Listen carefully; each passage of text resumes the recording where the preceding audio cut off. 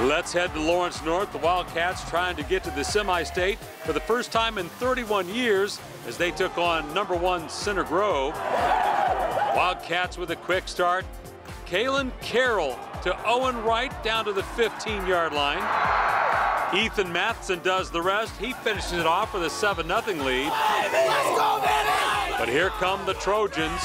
Lawrence North botches the punt. Jackson Griffith with a scoop and score. Center Grove goes up 8-7. The Trojans offense gets on track. Drew Wheat takes off 26 yards for the touchdown as the Trojans win again, 29-19. Center Grove headed to the semi-state. More Operation Football scores on our website, WTHR.com.